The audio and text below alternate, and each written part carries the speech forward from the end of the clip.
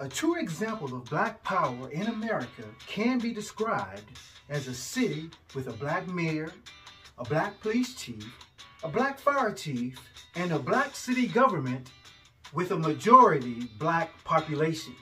The city of Dolton, Illinois has all of that, with a population that's 92% black.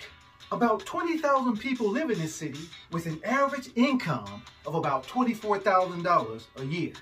And yet the mayor makes over $300K a year in a city where the mayor's job should be a volunteer job.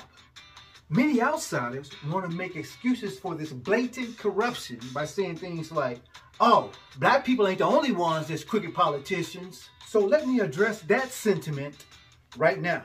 Number one, we don't have too many black cities in this country that have a true black power structure.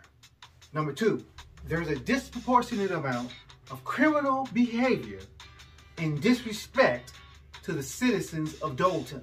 The mayor has totally neglected her fiduciary duties. And I haven't heard one fellow Democrat speak out on this behavior.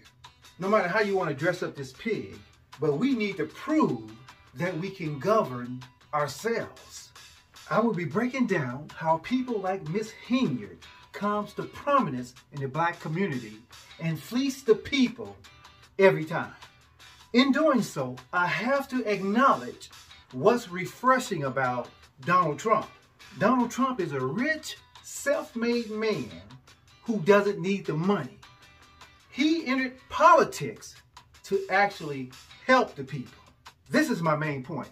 I was hoping that many of our rich black leaders that don't need the money can step into our cities and help us out. Tell me, wouldn't that be great? It's speculated that the mayor of Dolton has stolen millions. Like a real low-budget street criminal, she's gotten some advice of how to hide the money. Now she's just awaiting her lockup date. I think that a lot of black people learn to be a person of high charisma and low character from the black church. Many black churches put on charismatic shows with lots of singing and lectures. They know how to move the crowd, but they deliver absolutely nothing. Who do you think votes in a town like Dolton? The church people or the non-church people? Because of this selfish, unqualified mayor, this city has been set back at least 20 years. I haven't heard one person mention the most important thing, the plight of the children.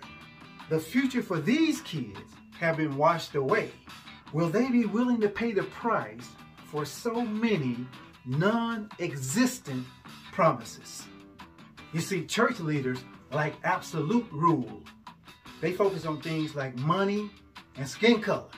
Not enough focus on accountability, character, values, respect, and it's all for the love of our children.